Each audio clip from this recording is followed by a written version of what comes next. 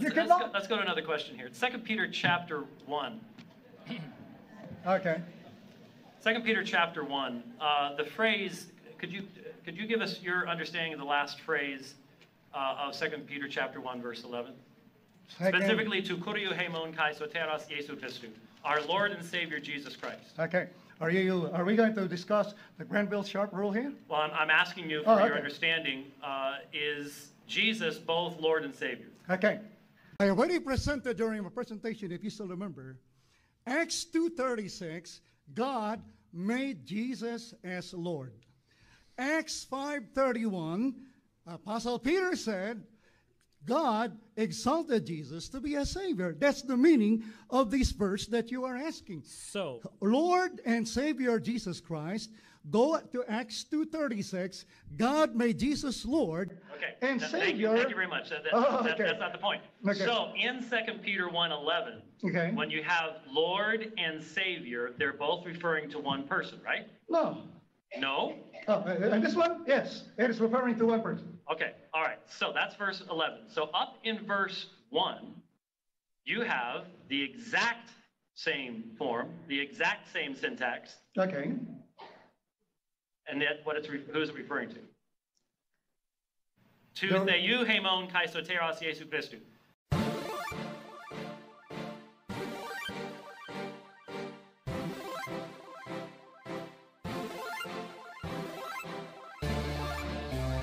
Here it's the exact same order, exact same words, except it's our God and Savior Jesus okay. Christ. That's why I said, to you, it's just one. To me, it's two. Our God. Grammatically, sir. Grammatically. Well, if Peter... We do not base our doctrine or our teaching in the Church of Christ simply by means of grammar.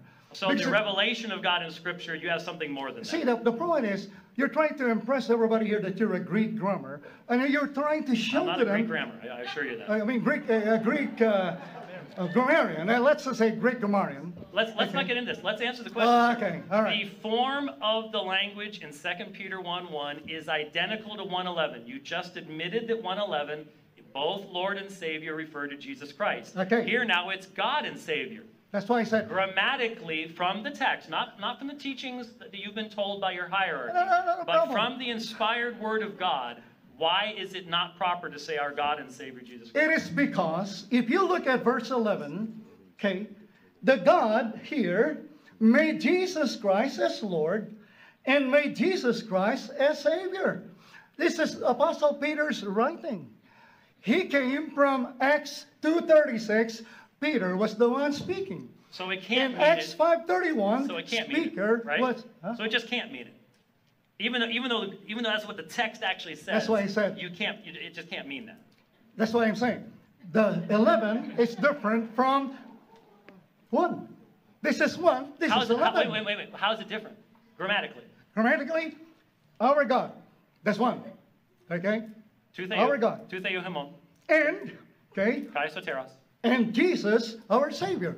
So for you to understand this, as 1 Corinthians 2:13 says, you have to compare spiritual things with spiritual. You do not make a theology of one single verse. Sir, you admitted that in 1:11, to kuriou, hēmōn, sōtēros, İēsou Christou, is our Lord and Savior. Correct. The same author, 10 verses earlier, uses the exact same words in the exact same forms with one difference.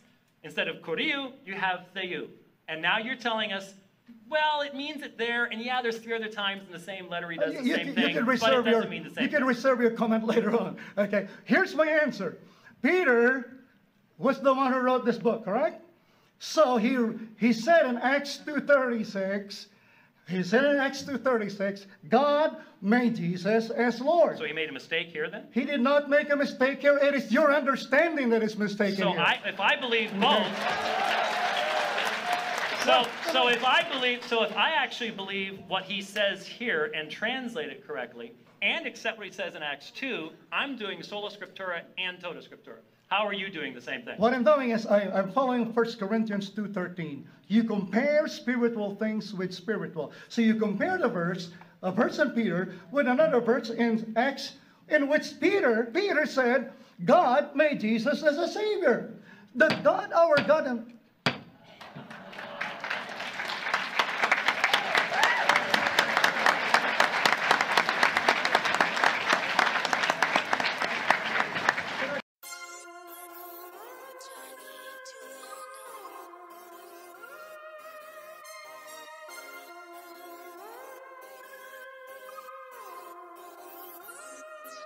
Looking for the sun.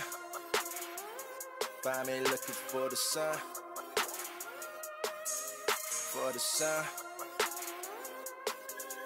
Yep.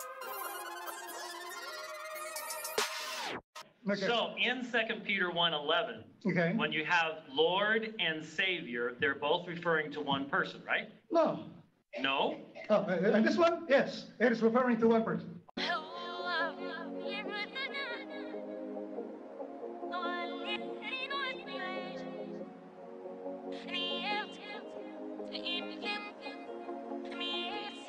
One day we'll be like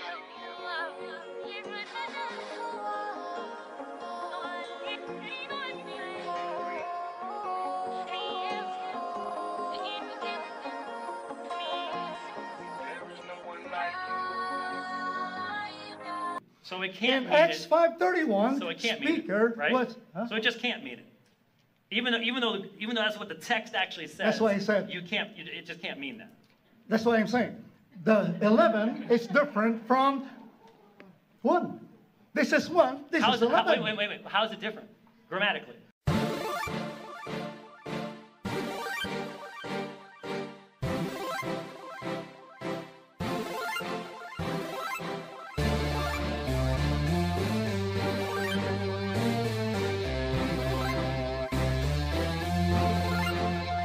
So it just can't mean it.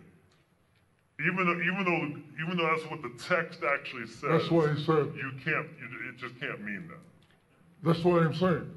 The 11 is different from 1. This is 1. This How is is it? 11. Wait. How is it different? Grammatically. Our God. Grammatically, sir. Grammatically. Well, If Peter. we do not base our doctrine or our teaching in the Church of Christ simply by means of grammar.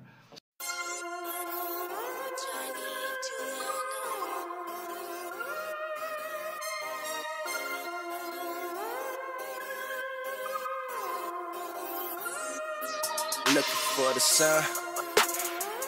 Find me looking for the sun. For the sun. Yep.